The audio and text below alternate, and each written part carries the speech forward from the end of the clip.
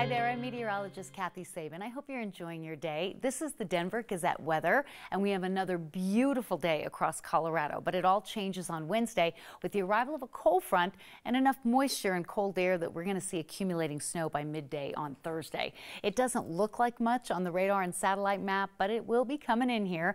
The other main system that we're tracking today is one moving up the eastern seaboard, and it is impacting travel from Washington, Boston into New York.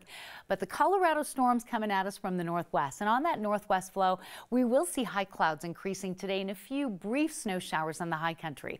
Denver will be mild and dry with temperatures a good 10 degrees above the average of 46. As a matter of fact, we'll see mid-40s mid-morning, and we'll come close to 60 again today. The system doesn't really get rolling until late in the day on Wednesday, so we'll enjoy highs 55 to 60 for eastern Colorado, western Nebraska and Kansas, 45 in Idaho Springs, 35 in Grand Lake, and 40 in Hot Sulphur Springs.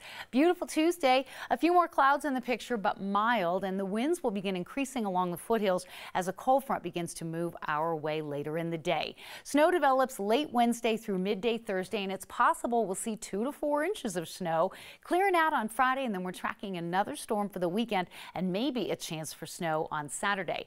Speaking of snow, the beautiful pictures you all have been sending in from our recent storm, I love it. Keep them coming. Enjoy your day. Thanks so much for watching.